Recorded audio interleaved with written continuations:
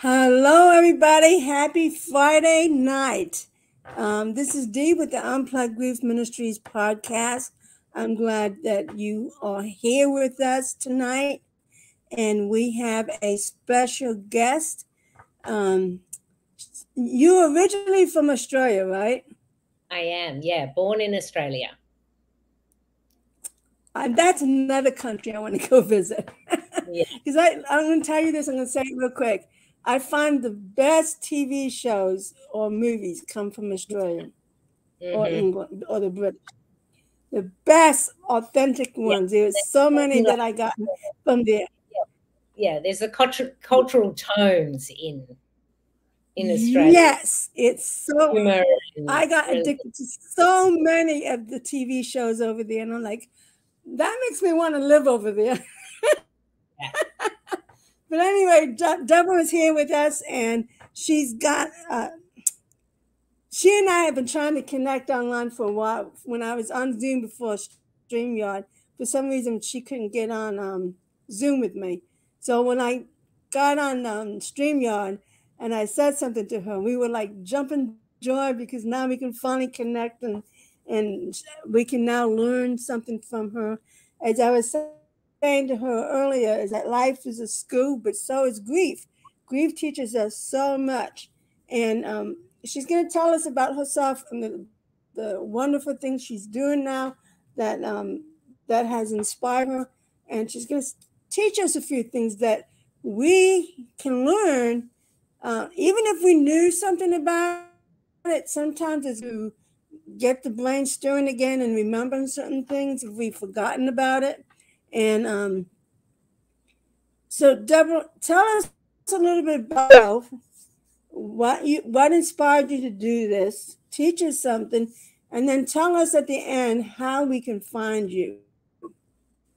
Thank you. And I'm going to mute myself now. Thank you.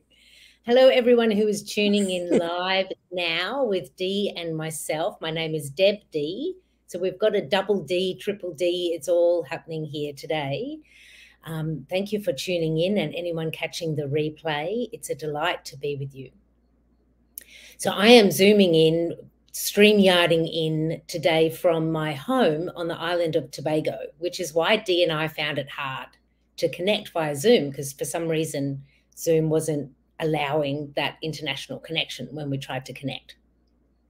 But here we are now, and the reason I start here at the beautiful island of Tobago where I live now is because that's kind of like the end of the story,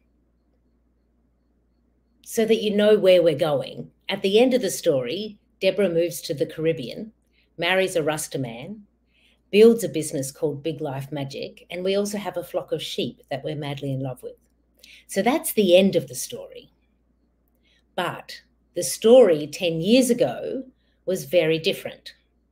I was living in Australia, where I was born, with my family, and I was a single parent to an amazing young man named Sage. Sage Joseph is my son, and he was 10, almost 11. Like, we had planned the birthday party. He was going to have an Iron Man birthday party because that was his favorite character.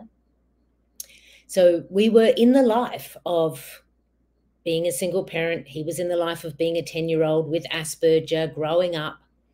And then one morning I woke and my son Sage didn't.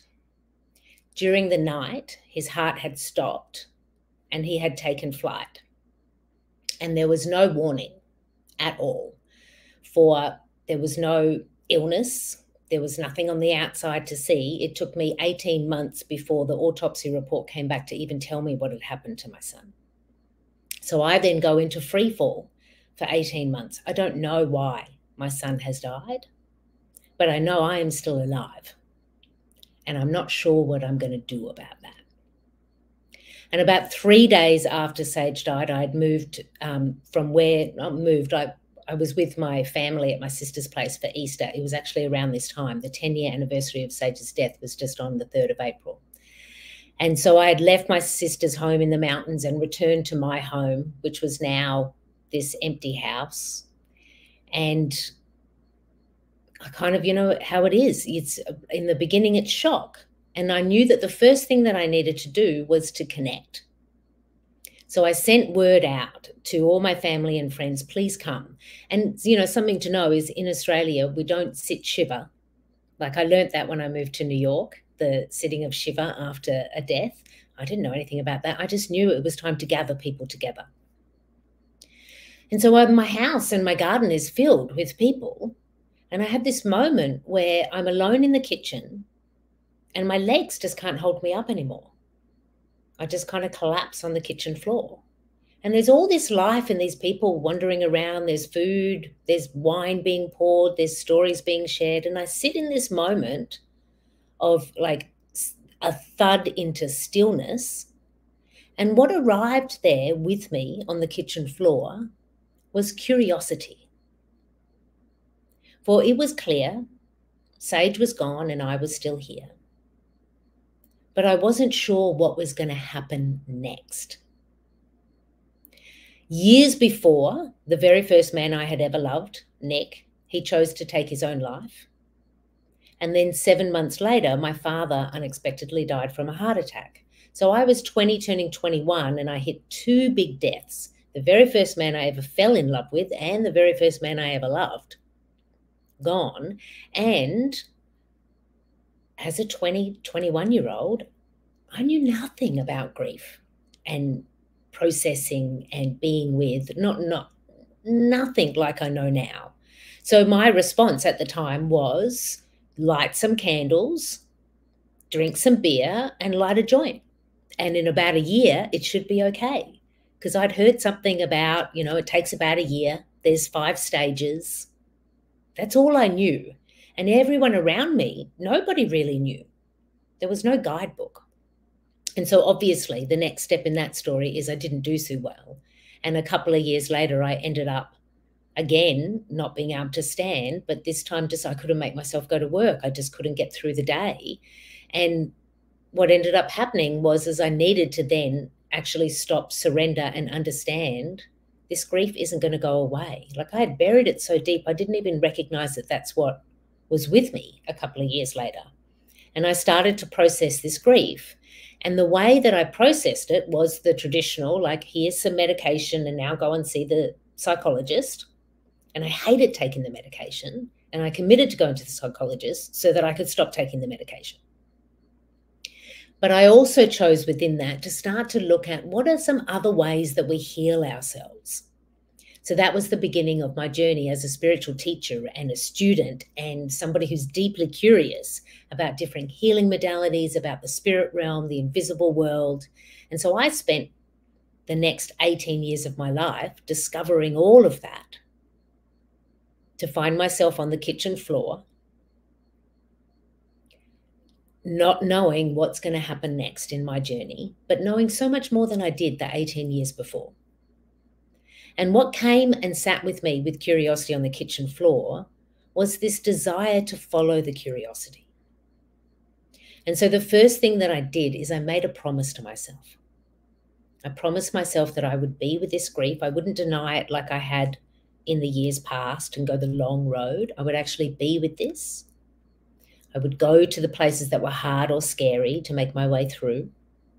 And then this promise, the third promise, which is the game changer for me, the third promise I made to myself is that I would always wish the best for myself.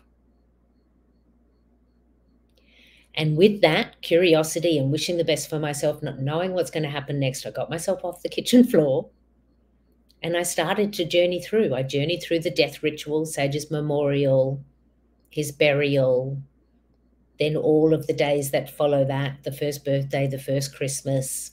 And I found my way through, and some of that was in Australia, some of that was in Sri Lanka. I was engaged in a peace building project using theatre and storytelling in Sri Lanka. I was already engaged in that before Sage passed, so I spent a lot of time in Sri Lanka volunteering and working with communities post-Civil War, and also sitting with a whole heap of Buddhist monks and my Sri Lankan friends who were recovering from war, and just stayed with this curiosity and stayed with what is possible here in this journey.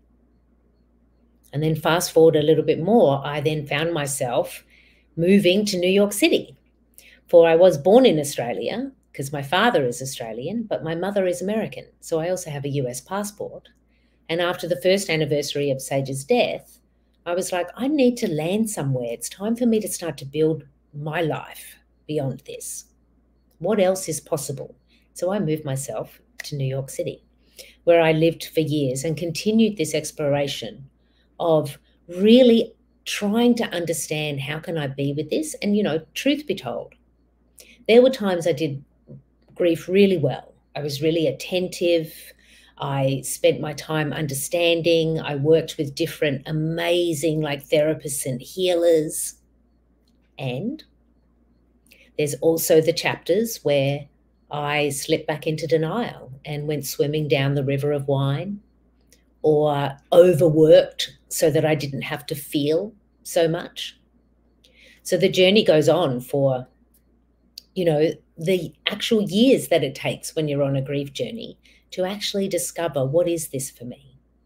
And what I found in that is this connection between my work as a spiritual teacher and what I know about healing, and also what I now know about grief and how it affects our hearts. And I started to work on this blending of what I call magic, which for me is spiritual practice, the invisible world, what magic and grief, and found that they both have this great relationship with our heart. And so now the work that I do is, because I've now stepped into working with people, helping them understand what I learned through my journey. For Sage's death is absolutely my big life loss. I will forever be without my son while I am earthbound. And it happened. My heart shattered. It broke at that point. Once a big life loss meets us, we actually can't deny it or change it. It has happened. It has affected our hearts. And the work that I do now is assisting people to make the transformation from whatever their big life loss is into the transformation of what their version of big life magic is. And for everyone, that's going to be different. And I also work with all of the big life losses. And to make it accessible for people, I call them the 4 Ds. There's death, diagnosis, divorce, or the dream that didn't come true. And we will all be met by at least one of these Ds, if not maybe more than one. And when they do come and affect our lives, they affect our lives in many ways, but the core of a big life loss is that it affects your heart. Your heart literally breaks. And then the process of grief or any loss transformation is, how do I not only pick up those pieces, but put them back together? How do I tend to them? How do I understand how to even put them back together? And then what does that mean? And so what I found in my work is what I call the energetic heart. So it's like when you're working a muscle. So we have a heart muscle. Our energetic heart also has a muscle. And so let's imagine this the same way we would imagine developing, say, a bicep muscle. So if you want to develop your bicep, you are going to pick up the weights and you're going to do the bicep curls. You're going to do the work. And then if you've done a good job with the weights and your little workout, the next day your bicep's going to be sore. And the reason a muscle is sore after a workout is because the muscle fibers have broken. And then our body is so amazing, it does this job of actually bringing those muscle fibers back together to heal it. And in the bringing of them back together, they strengthen. And that's how we get bigger muscles. So we work it, it hurts, the fibers come back together, and then we get a stronger muscle. The exact same thing happens with your energetic heart.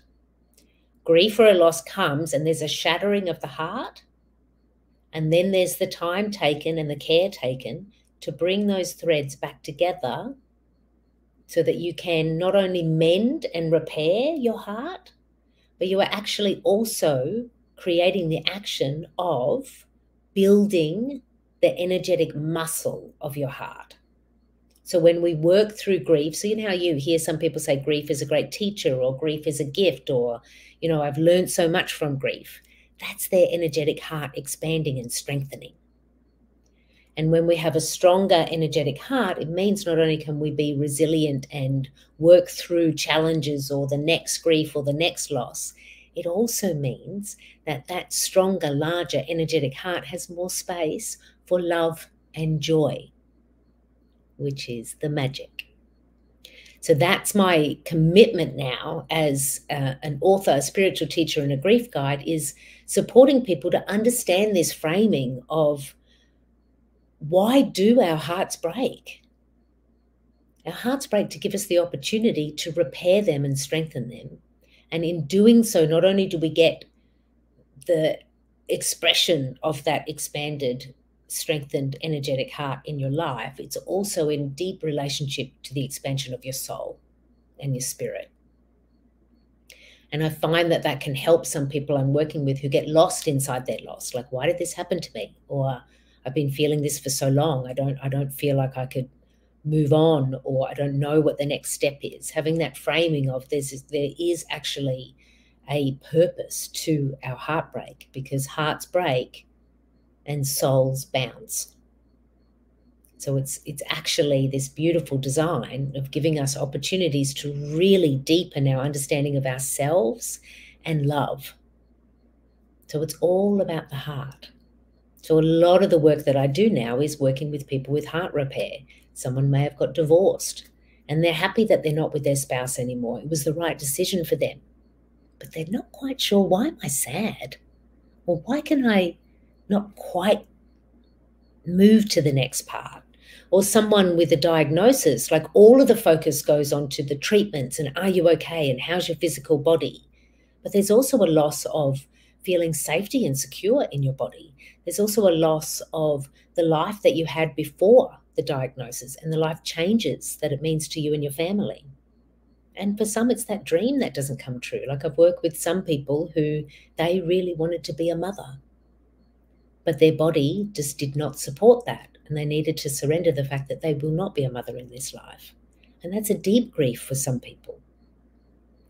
So working with this expanded sense of grief and loss, that I believe one of those 4 Ds is going to meet us all.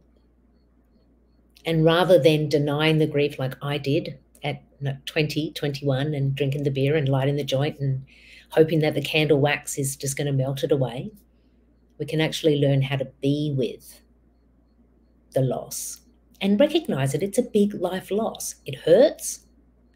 You didn't ask for it. You didn't want it. But it has happened. And so you get to choose what you're going to do about that. And one thing that you can choose to do is work on that energetic heart, because when you do, you find that it's showing you the pathway from your big life loss to your big life magic. So Dee, I have some things that I'd like to teach people about that pathway, but I also just want to open up, like, do you want to ask me any questions or comment? Or You know, you said a lot of stuff here so I wanted to bring up one thing before I forget. I didn't write it down, but it's on my head because you just mentioned something. So, you know, when we talk about the spiritual part of your heart, is the healing of the heart. Is amazing how God created our bodies and how the healing comes through that faith in him, that he will heal us. And the way you described that, it was so unique of how that healing comes in. But also we have to remember the greatest healing comes from the greatest physician that helps mend our heart, even when it's shattered because of some kind of grief, you know, because he promises us that he walks with us through everything. And it may not feel like he's with us, but he is with us. But I just love how you describe that. You put painted that together. It's just like amazing how you said that and taught that to us. And I don't think I'm going to forget that. But the four D's that you brought, the death, the diagnosis, the divorce, and the dreams. So three of that would be for me. The death, because I dealt with the death of my mother when I was a child. And then my grandmother who took us in, and then my son. Those are the three greatest. I mean, there's been a lot of deaths, but those are the three greatest deaths in my family. And then the diagnosis of a lot, Timothy's illness, and then my illness. Because when you deal with anticipatory grief, that does not help. That brings, and with me, it brought my cancer. But then after he died, my cancer came back. So the grief does affect us in big ways, And some people don't connect that dot. That to realize that because even if you were going through a divorce or a broken relationship or whatever, that still affects your health in a lot of ways. So Yeah. I want to make sure I understood you when you use the word diagnosis. Are you talking about medical term or It can be spiritual whatever. term? Yeah. Well, that's a medical term, really. I'm thinking so for me, Okay. the impact of diagnosis on my life was when my son Sage was diagnosed with Asperger. And it wasn't a grief for him, but it was a grief for me as a mother. I acknowledged it. I definitely heartbreak. I was sad. I was upset. Like it took me a while to process. Yeah. And I've worked with, a lot of people who have had whether it's a cancer diagnosis or, like one woman recently who as an adult was diagnosed with ADHD and she didn't know. And so then there's this shock to her system around, well, who am I?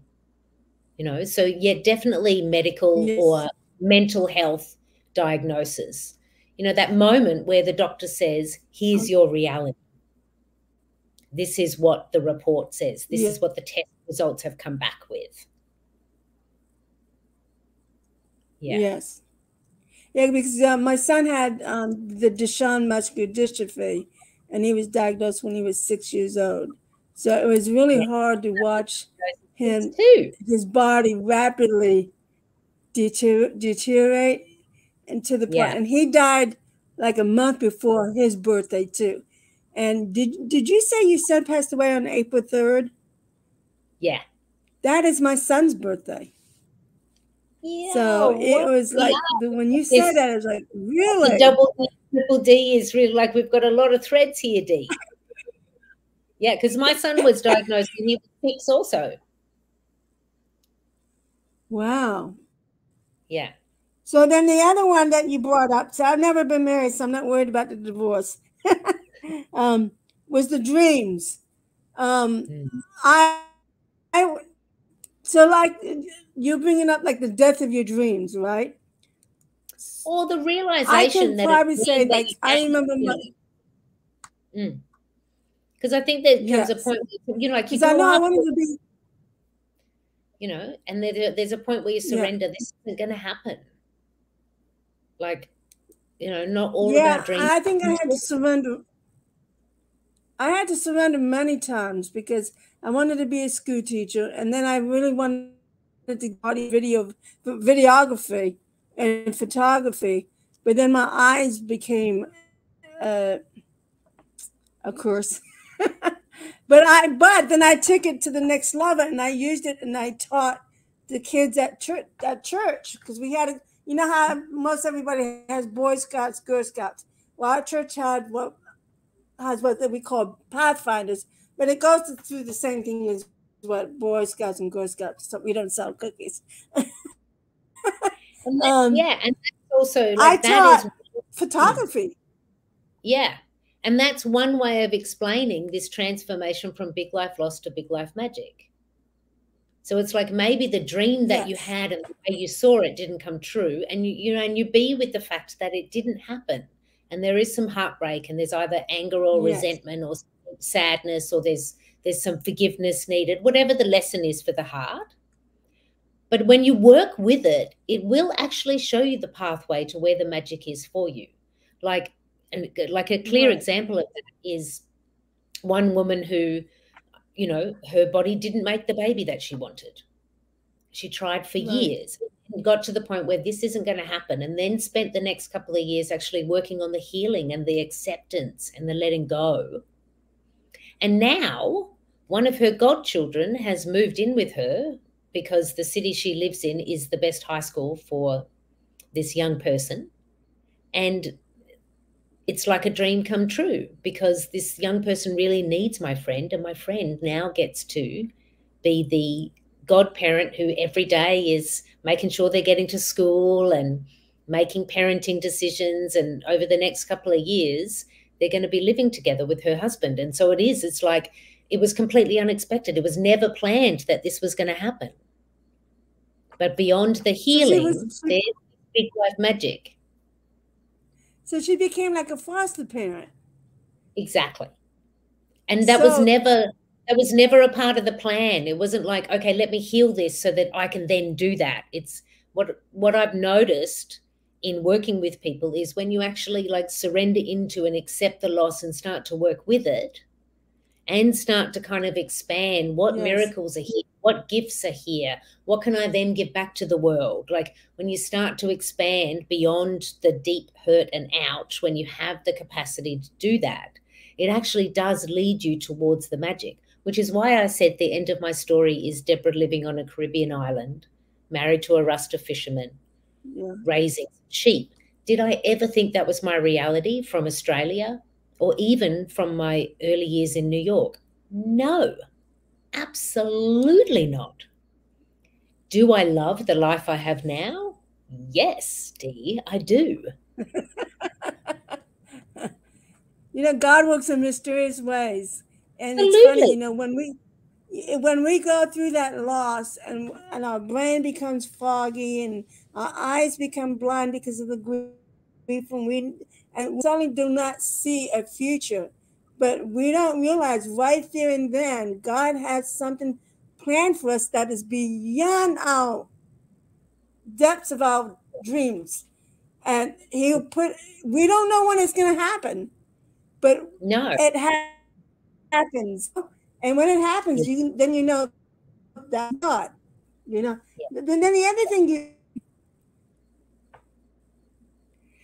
brought up, so maybe I need to go backwards because you said this before, the 4 Ds.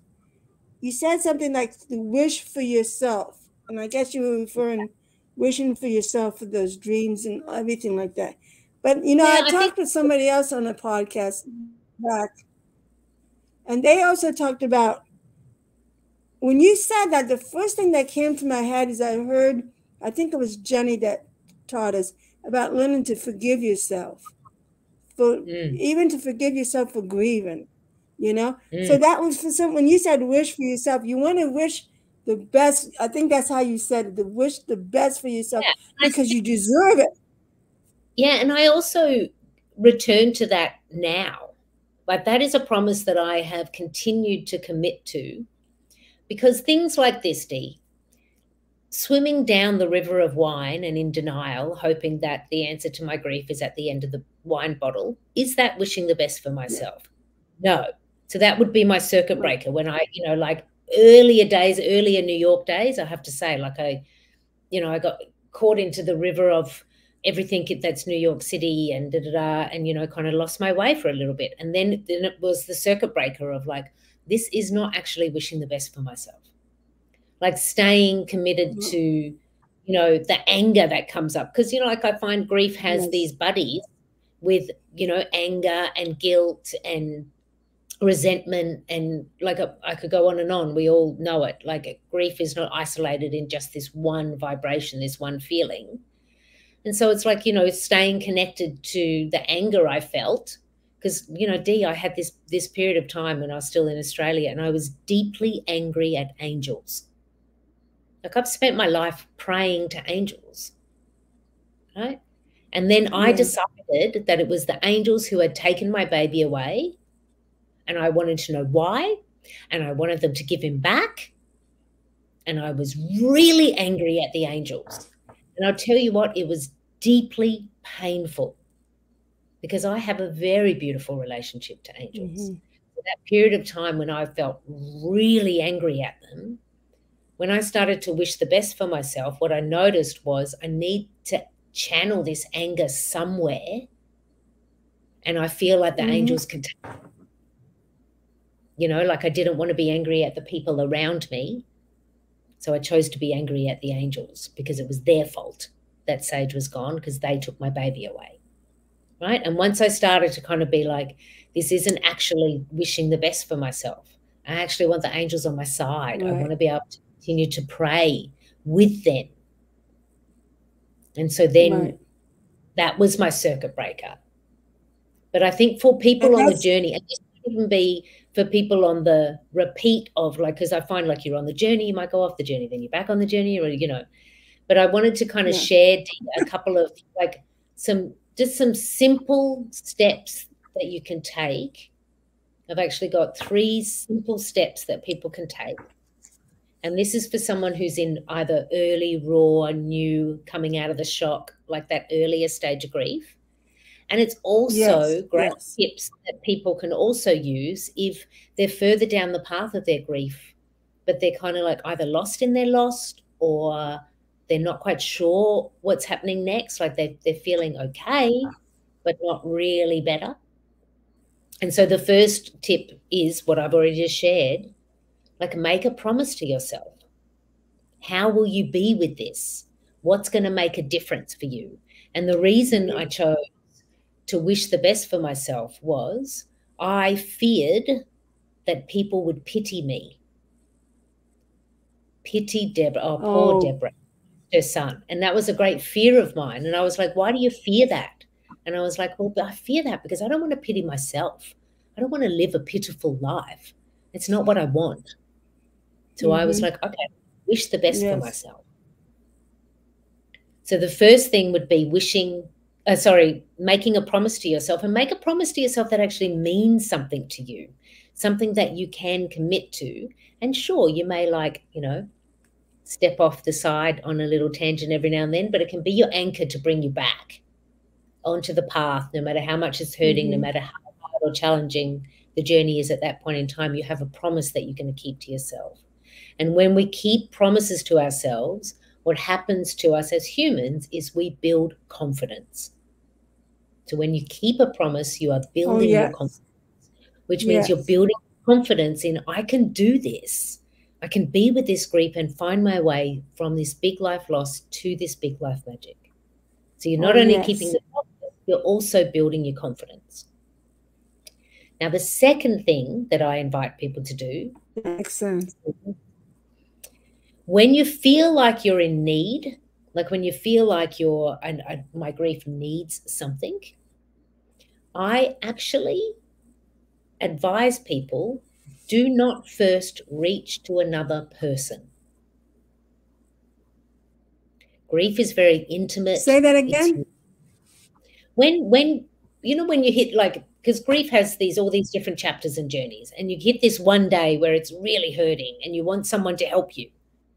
You're wanting to reach to a person who's going to help take the pain away or tell you it's going to be okay, which is okay to do that, but to actually be with what this intense, exquisite experience is offering you, I recommend to people to not actually reach to a person first, but to reach to either nature or art.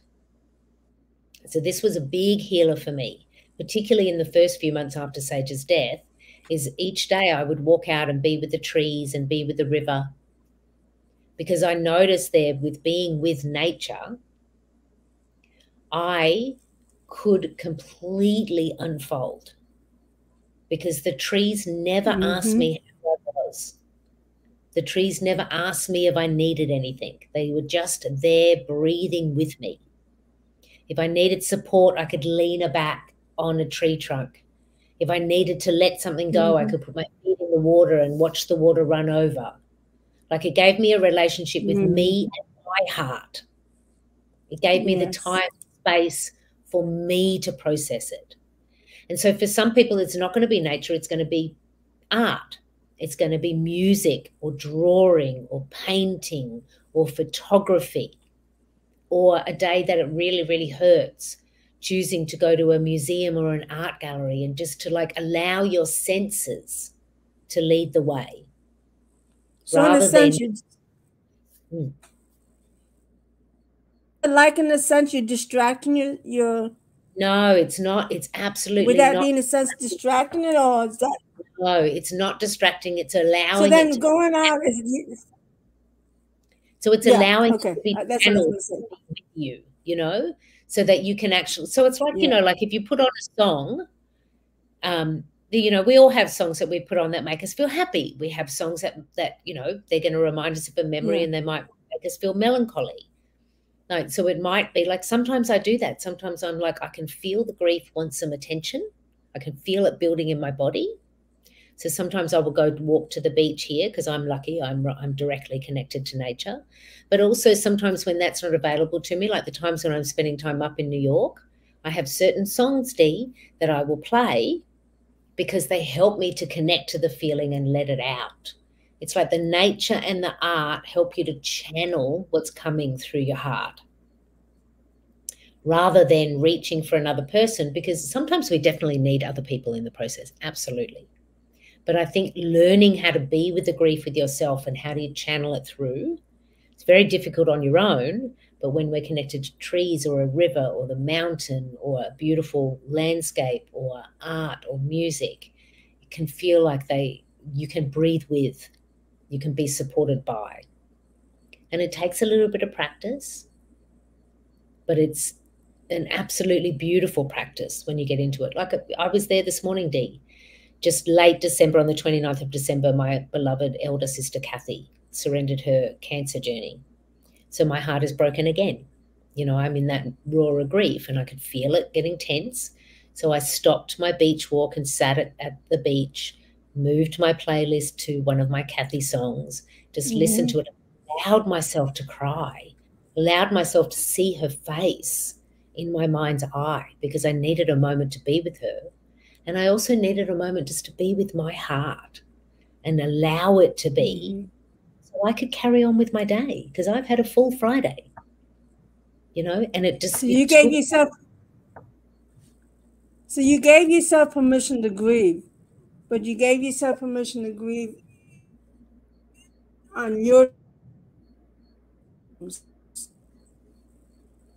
Yeah. And not only on my terms, but supported by nature or art, because I believe it makes a difference. Yeah.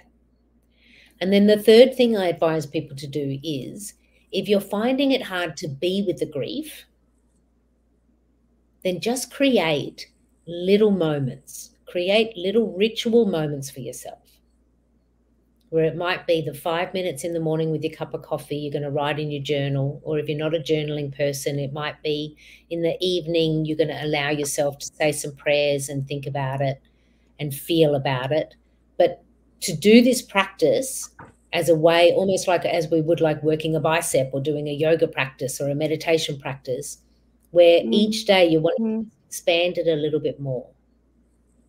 Because a lot of people fear that if I actually surrender to this grief, I'm going to go down the black hole and maybe I'll never come back out. And I don't know what's down there. It's scary and I don't want to go. So that's a lot of kind of like people resisting actually being in the river with grief, being embraced by grief and learning from grief, is because it's scary and it's going to hurt. You can't deny that. It's going to hurt. And so I advise people, like, just make a little space. And then maybe a week later, you make a little bit more space. And then maybe a month later, you've got some more space. So you can build your capacity to be with them. You don't have to go from 0 to 100. You don't have to go from denial, I can't process this now. I just have to deal with all of the other, like the divorce papers or all of the death notices and all of the legal stuff that happen, because we can very easily distract ourselves. But it comes to that point where all the distractions are gone and it's you and your heart. And what are you going to do about that? And then it's tricky because you haven't developed this capacity to be with the deep, deep loss it hurts. No one wants to do it. So just easing yourself in. Yeah. 0 to 100 Wow. never helped. Hey, so you're going to be part of the Global Grief Conference that we're starting in 2 weeks, right?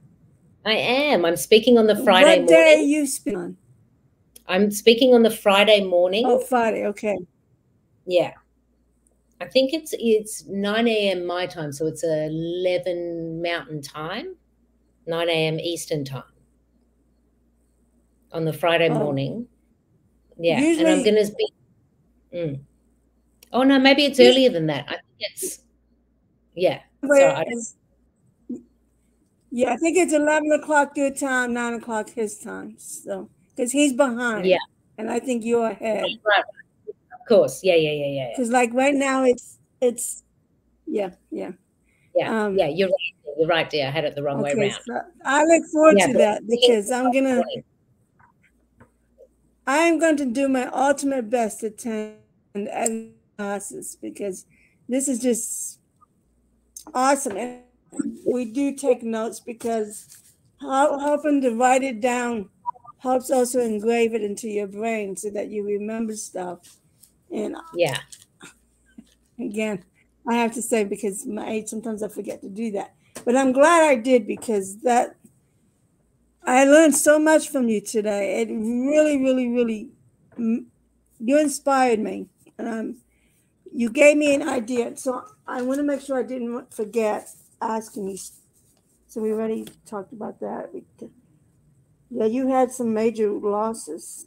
Your spouse, then your father, then your son, the 3 men of your life.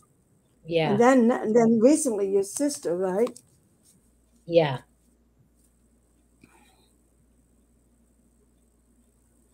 That's just awesome. So tell us where we can find you. Yeah. So you obviously Big Life Magic. So biglifemagic.com or Big Life Magic on Instagram or Big Life Magic on YouTube. But the one thing I really want to direct people towards, and I actually have one right here, Dee, is my book, A Series of Surrenders. Oh. So in this book is this is the story of all 3 of those deaths. It chronicles my lover, my father, and my son. And it explores the journey. What is it called again? And it's called A Series of Surrenders. Series of Surrenders. Yeah, you can buy the paperback. Okay, I'm going to order that. You can also get the audio book and I narrate it for you. So if you want to hear my voice telling the story, you can get the audio book version as well. But in this, I like to get in the book. Yeah, I'm a book reader too. Because if I see something that you inspired me, I have to underline it or highlight it or circle a certain word to help me remember. Audio is nice, but I'm a textbook scribbler. That's how helps me learn. So, so I also like you can find the Series of Surrenders on like all the ways you can purchase books. But I want to direct people towards. I have a special link. I don't know how to share it. Maybe I'll share it with you later, Dee, and we can share it with the audience. It's bit.ly/ A Series of Surrenders, the book. I don't know. Let me see if I can put it in the chat here. I wonder if I can do that. What is it again? I just put it in the chat. It's bit.ly, BIT _LY. You'll see it in the chat. A Series of Surrenders, the book. The reason I direct people to that link is because you can purchase the book in any way that you wish through that link, but also connected to that link is a special meditation that I have recorded, and it's called Embraced by Grief. So that part where I was talking about like just sitting with and just sitting with and just sitting with, this meditation has been shared by me for that purpose of that time when you are actually sitting with grief, when you're going to be embraced by grief. Because in my world, grief to me is a big, beautiful angel. And grief has these big, big, beautiful wings and you can come sit into the lap of grief, and the wings will come in and hold you and tend to your heart. So I have a meditation where you are invited to sit in the lap of grief and to be embraced by grief. And the way to get that meditation is through that link, the bit.ly link. So I'll make sure that I share it with you beyond this also, Dee, and we can post it around and let people know. But a series of surrenders you can find on my website or all the ways you buy books. But if you're interested in that particular meditation, that's going to be through that bit.ly link. Wow. Good. I can hyperlink that and save the link. Yeah. My mind just went. Yeah. I'm just thankful. I'm thankful for you being here and for sharing all this information. I hope the many people who it's recorded so people can go back and listen to it again. But you really inspired and helped me to understand a little bit better how the heart and the mending of the heart, and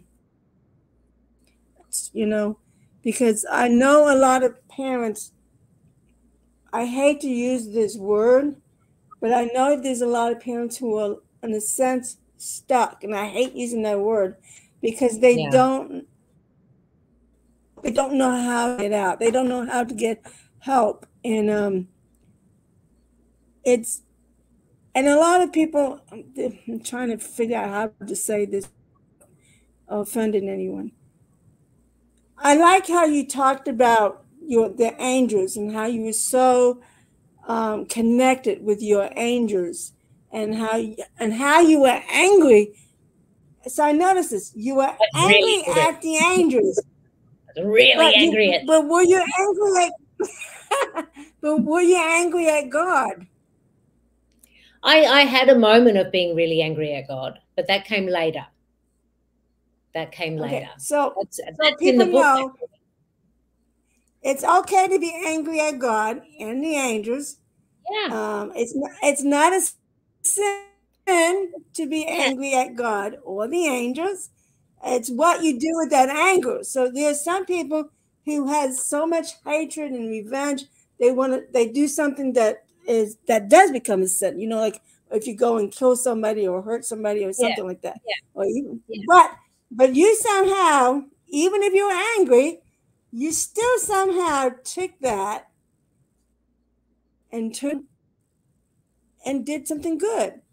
And that's what makes your healing process, because instead of doing the bad, which is to do, you turn it around and do something in memory of our child.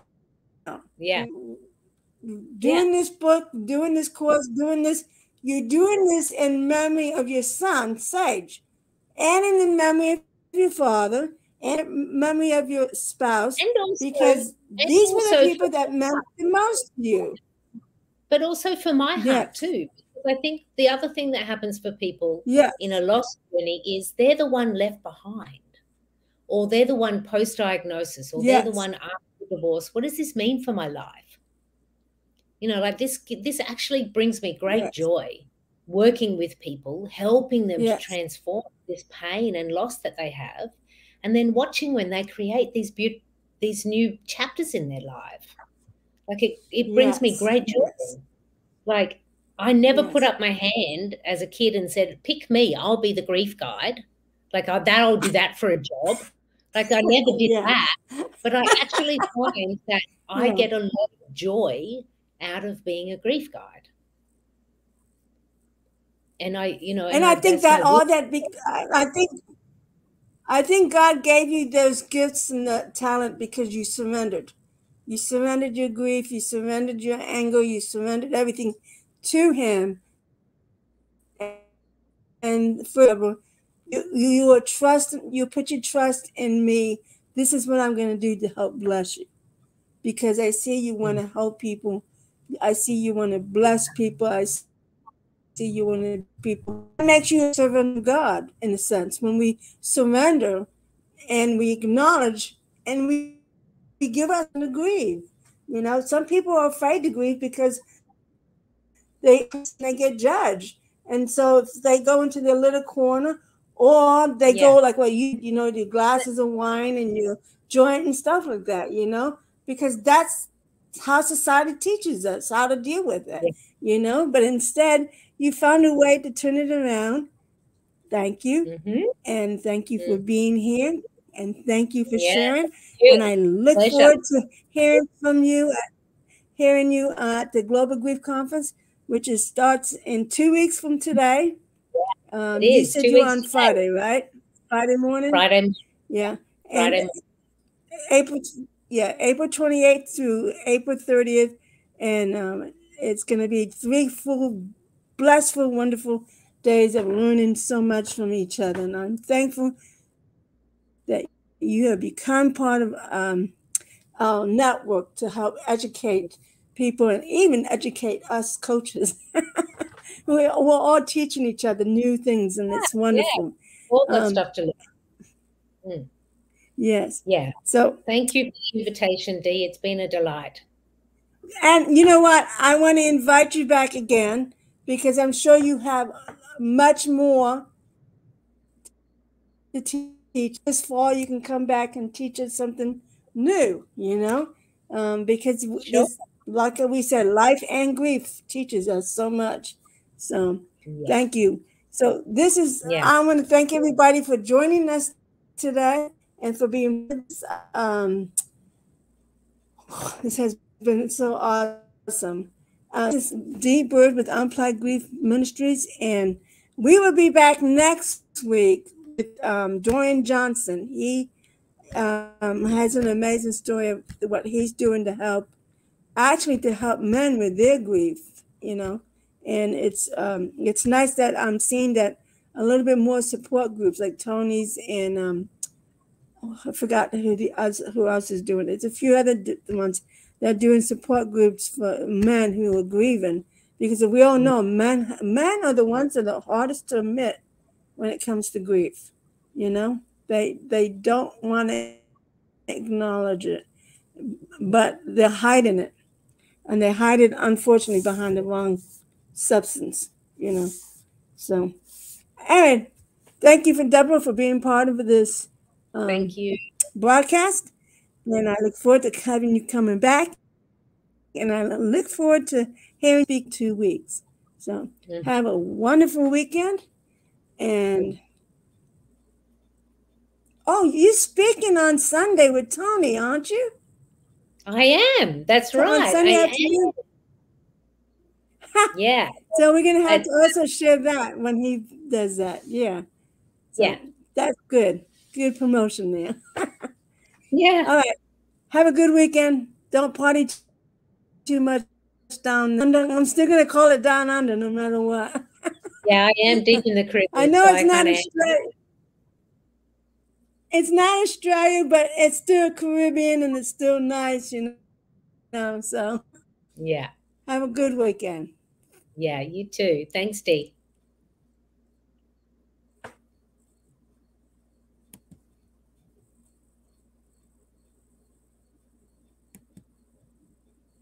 It doesn't want to end.